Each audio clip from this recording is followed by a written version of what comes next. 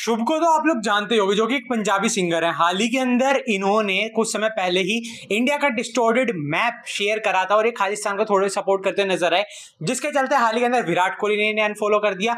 साथ के साथ कई और बड़े बड़े सेलिब्रिटीज ने इन्हें अनफॉलो कर दिया और जो इनका इंडिया के अंदर अभी कॉन्सर्ट देखने को मिल रहा था, उसके जो पोस्टर्स थे वो लोगों ने फाड़े हैं और साथ के साथ कई सारे लोगों ने बाइकआउट करने की अपील करी, जिसके चलते जो बोर्ड इन्हें स्पॉन्सर कर रहा था इवेंट को, वो बैक ऑफ कर गया और बुक माई शो को लोगों ने थोड़ी सी हेट पहुंचाई, जिसके चलते बुक माई शो ने भी ये चीज क्लियर कर दी है कि वो इस शो को ऑर्गेनाइज नहीं कर रहे हैं। उन्होंने ये चीज क्लियर कर दी है, ये शो कैंसिल हो गया और जिन भी लोगों ने इसके लिए पैसे करे उन लोगों के पैसे उनके पास वापस आ जाएंगे, कोई भी दिक्कत नहीं आने वाली। क्रिकेट इंसान ने ये चीज शेयर करी है। उनकी फैमिली अभी हाल फिलहाल के अंदर इतनी ज्यादा इनएक्टिव क्यों हो गई है सोशल मीडिया पे, और ना वो व्लॉग्स में इतना ज्यादा अपने डेडिकेशन शो कर पा रहे हैं, ना वो इतने ज्यादा वीडियोस में आ पा रहे हैं। उसका रीजन है उनकी नानी की तबीयत ज्यादा खराब होगी। उन्होंने क्या चीज बताई आप जरा खुद देखो। मेरी नानी जो है वो हॉस्पिटलाइज्ड है एंड काफी क्रिटिकल है। शी वाज आईसीयू में, अभी भी है शायद। एंड उनका परसों एक ऑपरेशन हुआ था, जिसके बाद हमें लगा था कि उनके क्या हुआ है, बेसिकली स्मॉल इंटेस्टाइन्स में ना अल्सर हो गया था एंड वो फट गया था, तो जिसकी वजह से काफी ज्यादा ब्लीडिंग वगैरह हो रही थी। तो पहले उनका ऑपरेशन वगैरह हुआ तो थोड़ा सा लगा कि स्टेबल हुआ है, लेकिन अब उनका फिर से ऑपरेशन हुआ है कल, जिसमें स्मॉल इंटेस्टाइन कट करना पड़ा उनका। भाई हमारी काफी ज्यादा फट रही है, तो उस वजह से मम्मी जो है उनको ऑलमोस्ट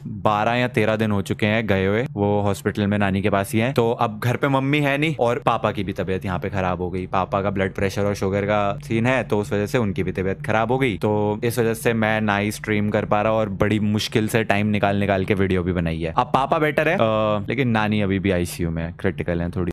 UK07 राइडर ने एक फाइनल अपनी तरफ से अपील कर दी है, लोगों को ये चीज क्लियर कर दी है कि जो भी बंदा उनकी बाइक या गाड़ी के साथ छेड़खानी करेगा वो क्या एक्शन ले सकते हैं। और उन्होंने FIR जो पिछली बार करी थी वो इस बार नहीं करी, उसका रीजन भी उन्होंने शेयर करा। आप जरा वो देखो। एक चीज मैं और बोल देता हूँ कि ठीक है यार, पास्ट में भी चीजें हुई हैं, गाड़ियां तोड़ दी और मैंने पुलिस कंप्लेन करा दी।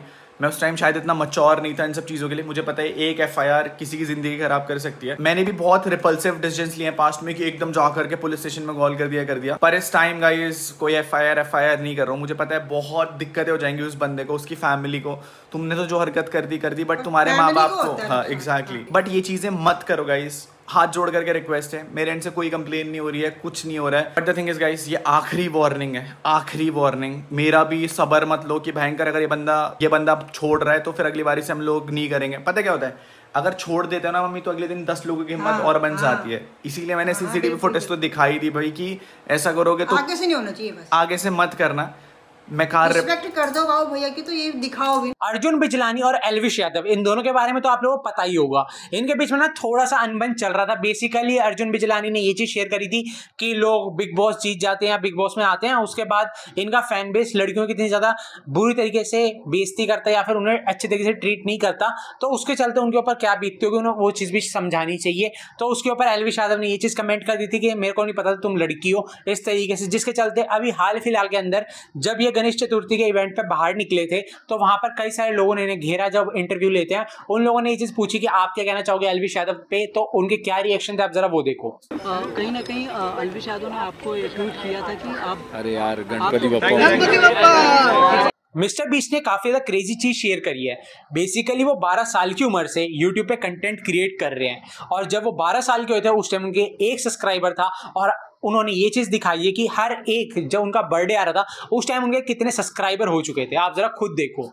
अनिल कपूर ने अपने नाम को ट्रेडमार्क करा लिया। बेसिकली उन्होंने हाईकोर्ट से जाकर ये चीज की अपील करी थी कि मेरे नाम को ट्रेडमार्क कर दो, क्योंकि मेरी नाम की जो वेबसाइट है वो कई सारी देखने को मिल रही है और कई सारे लोग उसका इस्तेमाल कर रहे हैं, जिसके चलते हाईकोर्ट ने ये चीज बोल दी इनके नाम के जितने भी डोमेन है वो सब बंद कर दी जाए। ऐसा नहीं होना चाहिए। लेकिन सोचा जाए तो भाई और भी कई सारे बंदे जिनका नाम अनिल कपूर हो सकता है और वो इस चीज को यूज नहीं कर पाएंगे, मतलब वो अपने नाम का ही डोमेन को बाय नहीं कर पाएंगे और भी उन्हें कई सारी दिक्कतें आ सकती है।